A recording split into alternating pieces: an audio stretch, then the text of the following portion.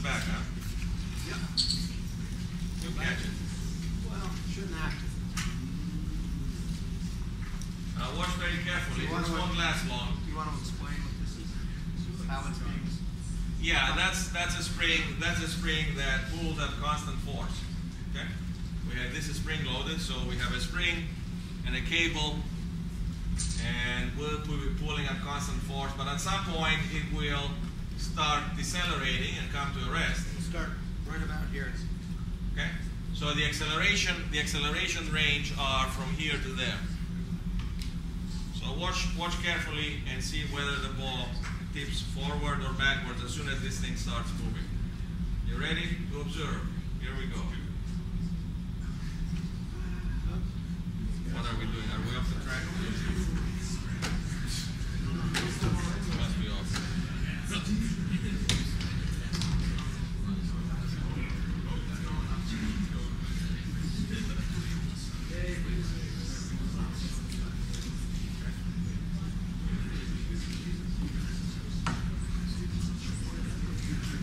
Slipped off the tracks. That derailed. We'll let it go from there. It's off the track.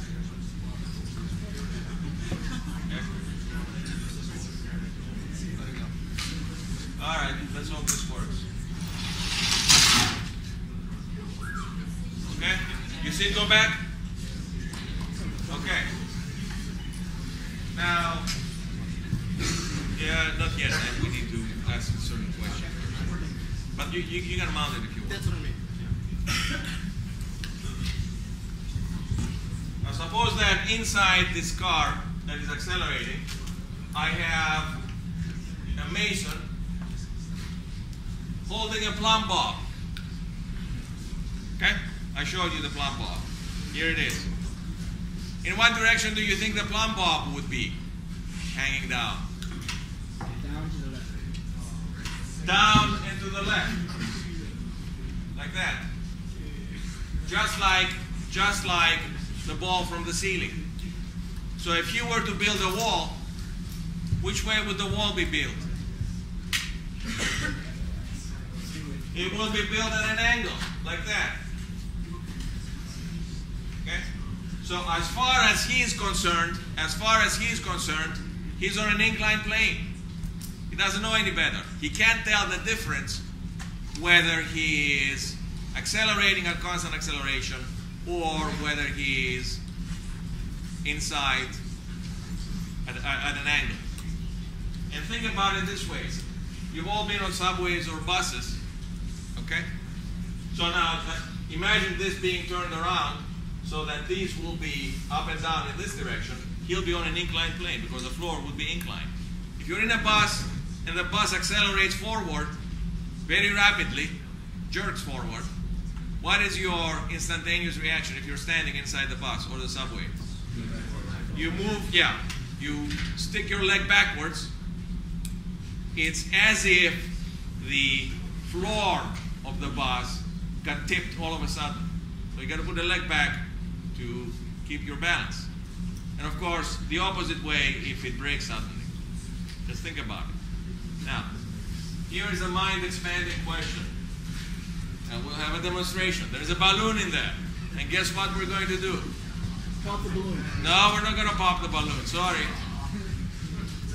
That's easy. That's easy. Anyone can do that. If this guy here is holding the balloon, which way is the balloon going to go? Up into the left. Choice A, choice B, choice C. What do you think? C? Let's vote. How many people say A? Very few.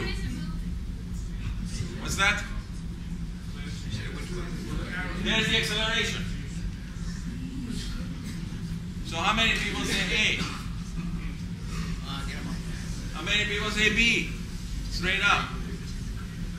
How many people say C? Everybody. Well, like I said before, nature is not a democracy.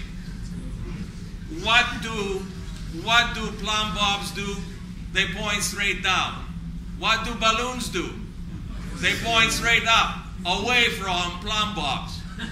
Right? They always do that. Don't they? So we expect A.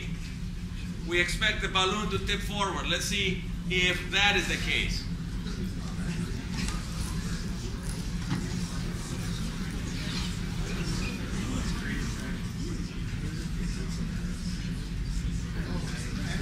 Yeah. Was it forward? Yeah. Yeah. Somebody didn't believe it. You want to see it again? Yeah. Yeah, okay, let's do one more shot. Now this is something that you can easily do in your car. Take one of those helium balloons and tape it on the back seat. Then get on a level piece of the road and push on the accelerator pedal to accelerate.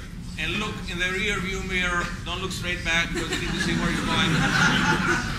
Look in the rear view mirror and see what the balloon is doing. It will lean forward. Then push on the brake, balloon will lean backward. Okay? Okay?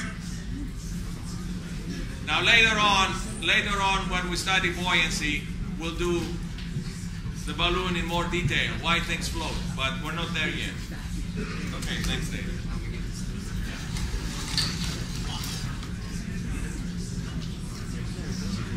Now here we have another free body diagram